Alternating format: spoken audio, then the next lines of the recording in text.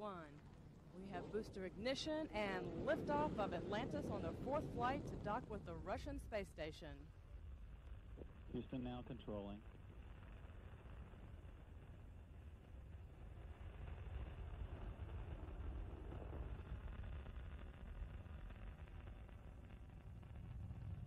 Houston, Atlantis, roll is complete.